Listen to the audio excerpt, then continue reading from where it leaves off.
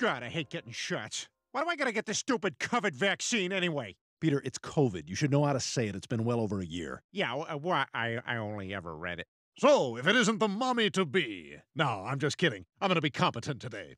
Now, before I administer the vaccine, do you have any questions? Yeah, how does a vaccine work? Well, think of the vaccine as a large ethnic bouncer and COVID as the drunk entitled white kid yelling, "Do you know who my father is?" God, do I have to do everything? Vaccines have been around for hundreds of years. They helped eliminate smallpox from the face of the earth, and they're well on the way to doing the same with polio. Those were once devastating diseases, you understand, and now, thanks to vaccines, you don't even have to worry about them. What do you say, Brian? Should we show them how it works? Well, I have a date with that chick that works at the bowling alley. What the hell? Where are we? We're inside the fat man's body. Fine, I'll text her. I'll be late. There's no reception. Oh, yes, there's too much plaque in his arteries. You'll never get a signal.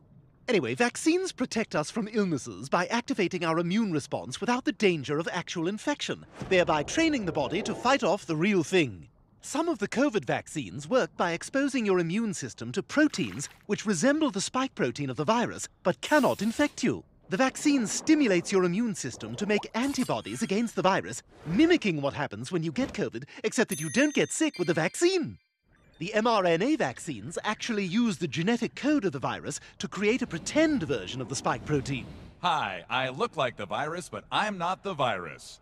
When the real virus tries to attack your body, these pre-made circulating immune proteins are already available, coded to recognize the virus and at the ready to fight back. They essentially find, bind to, and kill the invading virus, drastically reducing the chances that you'll get sick. The vaccine also results in the creation of memory cells that will fight the virus in years to come. Memory cells, right. I'm glad you said that. I was going to touch on it. Don't do that. So the more quickly we all get vaccinated, the more quickly we can all get back to doing the things we love safely. Right, like that chick at the bowling alley. Yeah, I was thinking of, like, concerts.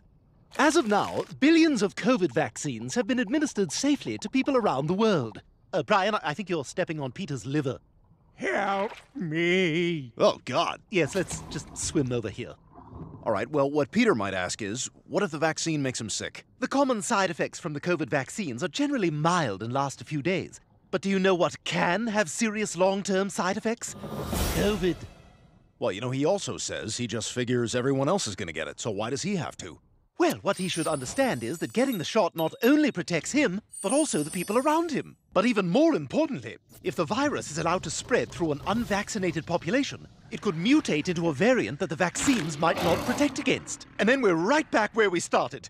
Gal Gadot singing Imagine. We cannot let that happen. Well, you know, I just realized this is like one of those Schoolhouse Rocks.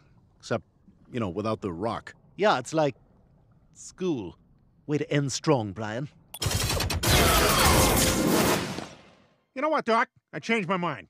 Something inside of me tells me I ought to get the shot. I think you're going to be very happy you did. Okay, just give me fair warning because I'm very afraid of needles. And also some guy on the radio said... You're done. Is that it? That was easy. Is that a freaking Bart Simpson Band-Aid?